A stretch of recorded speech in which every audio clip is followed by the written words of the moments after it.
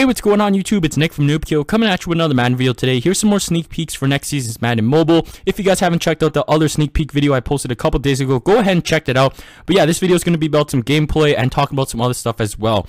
But yeah, if you guys went ahead and saw the other sneak peek video, you guys would have seen when I went ahead and bought a pack, we get two options now, to go ahead and open up the pack or hold on to the pack. So that's a really nice feature that they added for next season.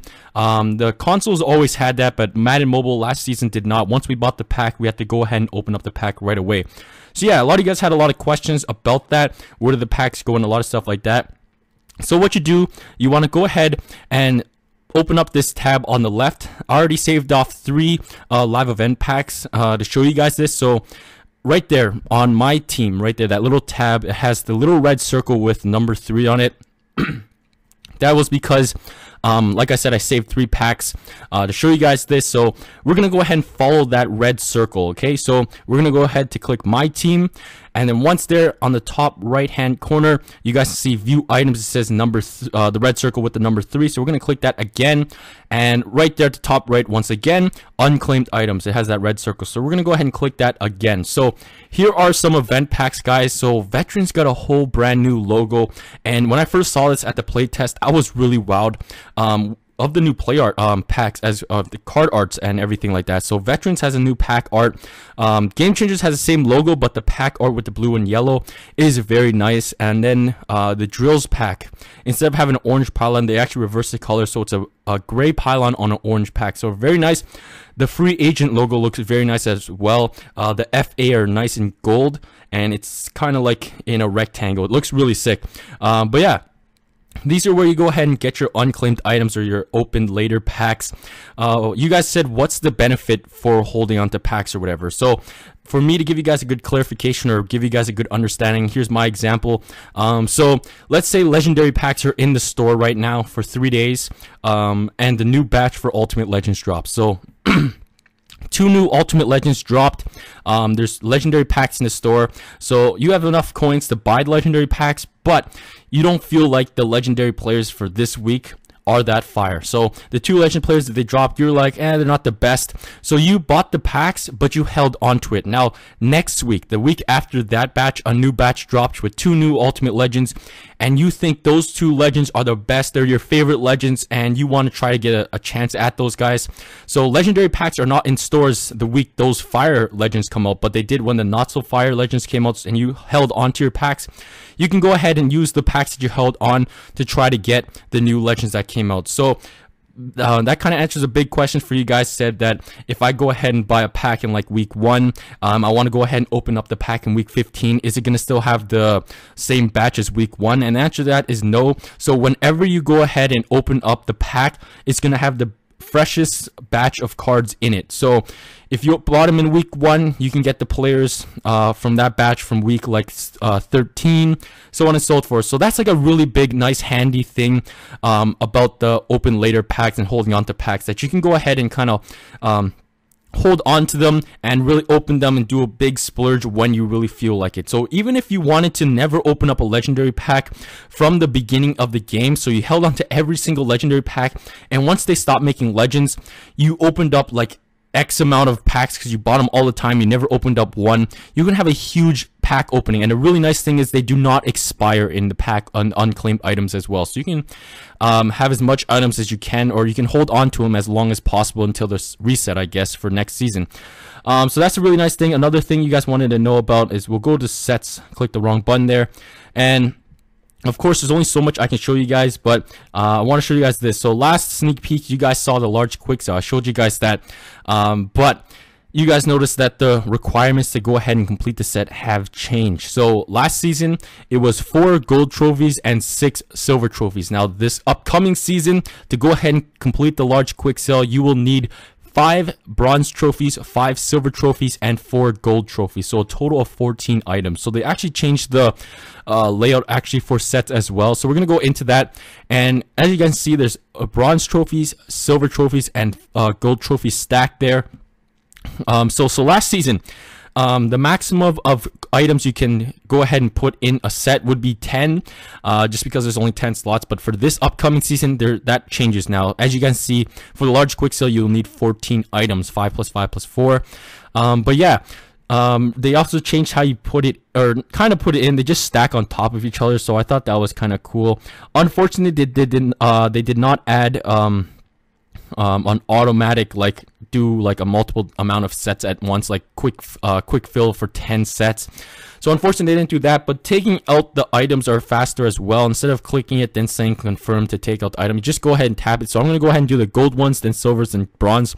So I'm just going to tap it. As you guys can see, it quickly just goes out of the set right away. And another huge question you guys asked, since the requirements change, did the rewards change for the large quick sale? And the answer to that is no. So unfortunately they did bump up the requirements for the large quick sell, but it's still between 1,000 coins and 1 million coins. But yeah, that's kind of new stuff you guys wanted to see, and I wanted to show you guys as well stuff you guys wanted to see.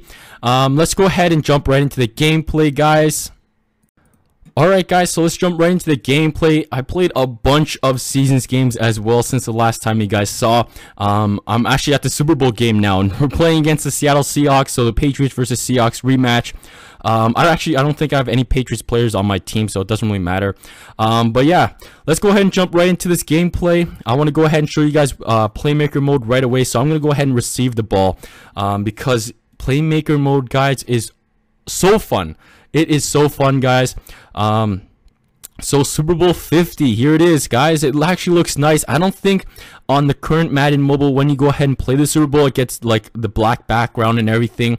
This Super Bowl 50 should be played in San Fran, I believe, this year, so we should be in the San Francisco Stadium. But yeah, blocking, I felt, got a lot better since last season.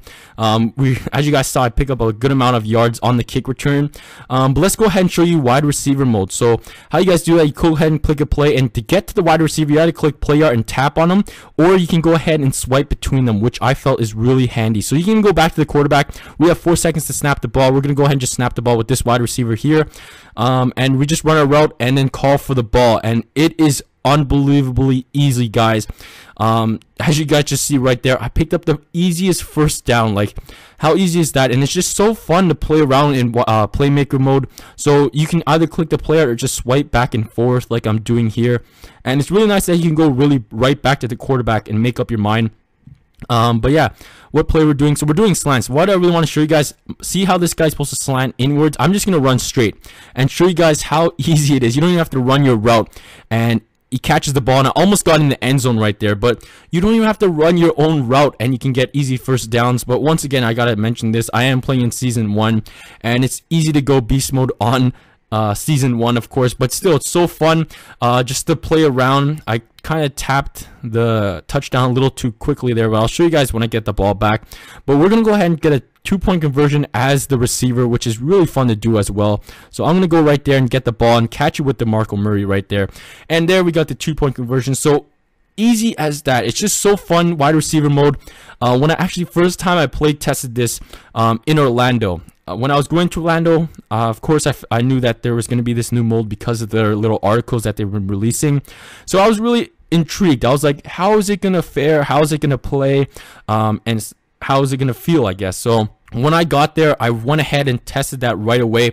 Once they gave me a device to go ahead and play test, they were like, go ahead and try wide receiver mode. And I'm like, okay, how do we do that? So they went ahead and showed me that, and it flows so fluently, guys, that it's just unbelievable how fluent it feels and how smooth and clean it is. I also do want to mention, I played Madden Mobile on iPad, iPad Mini, and my iPhone 5S. Right now, I am playing on iPhone 5S as well. I don't know about the smaller devices as iPods and stuff like that, if it will still work. But I believe if you have a little older device, they just tune down some of the graphics and stuff like that, so stuff will run on your devices. I don't know how far back you can go ahead and play on devices, but they told me that they will kind of tone down some of the graphics and stuff that you can go ahead and play. So you still can play on the older devices. I don't know exactly how far back, but you still can. But yeah, let's go ahead and just try to get the ball back so we can show you guys some more playmaker mode, because that is just so fun, guys. I also do want to mention I played some head-to-head games. It was so fun, but I'm actually happy playmaker mode is not in head-to-head. And a lot of you guys might be like, why are you happy about that? It's just because it's so OP. Like, you cannot stop it. Like, that'd just be like no one would win head-to-head games. Everybody would just be running as the wide receiver and just easily picking up first downs. That it would just be like a joke, I guess. So unfortunately, we do not have on playmaker mode in head-to-head. But yeah, let's go ahead and try to stop the ball here. But yeah, like I was saying, there is no you can't use playmaker mode in head-to-head. So I'm guessing since you can't do it in head-to-head, I don't think you can go ahead and do playmaker mode in league versus leagues, which I think is fair. But yeah, so for not wide receiver mode, for head-to-head, I should say, for scouting 2.0, where you go ahead and kind of scout against the opponent's team or see what your matchups are. I don't really know if you can pull that up on seasoned mode, but you can do that in head-to-head. So the cards actually just pop up. It doesn't bring you up to like a new screen. It just has the players' cards floating around on top of the heads, and when you click onto the people or the players, it'll tell you what their overall is, what's your overall, and you can do a little matchup. So it doesn't slow you down anytime. I kind of found it was just a little annoying just because they would always be on the screen. Like there would be 3 cards on the screen at all times, but it kind of ruins your look for your routes for your guys to run around in. So it was kind of annoying. Let's see how it plays out. It is a nice feature, but I just found it was a little in the way sometimes. As No-Sean Moreno's I'm just fooling around right now, and this is just too easy. I want to pick up a good amount of yards and show you guys some more wide receiver mode. But before I do that, I want to show you guys the throw the ball out of bounds, the trash button. So how that works is you're gonna have to be the quarterback, of course, snap the ball and run out of the pocket for the little button to light up. So as you guys see, I'm out of the pocket, so I'm gonna throw the ball out of bounds. We're gonna do that again, but hopefully a little quicker so I don't use up too much time because I want to get another touchdown. So we'll snap the ball. We're actually gonna get sacked here. So it sucks that you have to be out of the pocket to get the animation to trigger, because as you guys saw, I couldn't even throw the ball out of bounds there. But let's go ahead and try to get another touchdown. We're going to go ahead and throw it in the end zone. Hail Mary. Does he catch it? And he does. So as you guys see, touchdown has a nice, the top bar kind of like has stars that kind of flicker. I really like that. They also did add that to the update team. So when you update the team, it says update team. It has like kind of stars like glittering. I thought that was a really nice addition. As you guys saw there, the animation for the touchdowns, unfortunately, they still do not have faces. So I thought that was very sad to see. I messed up on the 2-point conversion there. I was not really looking at what was happening. Nice background screen says Madden football, which is really nice. But yeah, wide receiver mode is just so fun. The new, I guess, all around in general, the new season feels so clean. Everything flows really fluently, and it's just amazing, guys. I just can't wait for August 19th to finally hit, so we can go ahead and play as much as we can, and I can reveal everything to you guys. But here it is. We go ahead and almost sack him. He did throw the ball out of his hands, but let's try to get at least one more touchdown before the end of the game, or before I wrap up this video, I should say. So let's get the pick here, and we do. So can we get a pick 6 actually? And I ran right into the guy's arms. But let's try to get another touchdown with wide receiver mode, and we're gonna go ahead and use slants, double slants, and I'm gonna show you again. You don't even have to run your route, which is amazing. But my quarterback got sacked there, so we're gonna try to run our route a little quicker. Not run our route, I should say. Just run out, be on the 1st-yard line, and my guy's just getting sacked like profusely. So we're actually 3rd and 14th. So we're actually going to play as the quarterback here and snap the ball. They did add the snap ball button. I thought it was kind of like, man, I kind of like tapping the screen to get the ball to snap anywhere. But I really liked it as well, because now that it's just like a touch of a button to switch to a receiver. Like when I was at the play test, I was kind of talking, so I would kind of go back and forth, or be kind of just clicking all over the screen, and then I would just by accident click onto receiver, and I thought I was the quarterback. So it is nice that they put the snap ball button, so you're not by accidentally touching onto receiver and not trying to play or be the receiver, I guess. So the snap ball button is actually really handful. And they actually, I think that's a new touchdown animation. So they actually added some new touchdown dances, which I thought was really nice, because some of them were getting a little boring. But they added some new ones, so it's nice that we're getting some new touchdown celebrations.